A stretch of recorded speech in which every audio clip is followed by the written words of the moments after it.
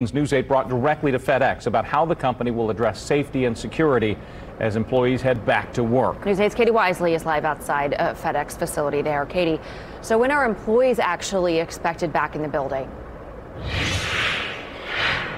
Hey, good morning. Well, not till later this week. FedEx officials tell me that very limited operations will resume later this week, but not a specific date. And that's after authorities finish their on-site investigation. So the big question, what about employees? FedEx officials say that they're taking numerous steps to ensure that employees feel safe and prepared to return to work, but wouldn't disclose security procedures. I asked about team member pay during this time. They said all employees are being paid their regular rate based on their previous average hours worked.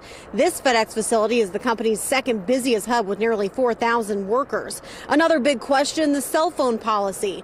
After the shooting, many families were waiting to hear from loved ones. They were upset that most employees aren't allowed to carry mobile devices inside the building, which made contacting them difficult.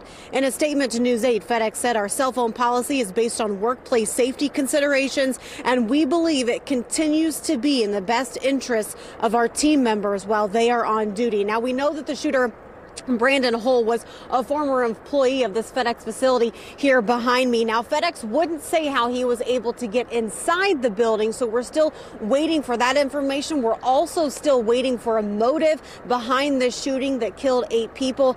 As of now, many families continue to grieve, and many questions are still left unanswered this morning. Live in Indianapolis, Katie Wisely, Wish TV, wishtv.com, and follow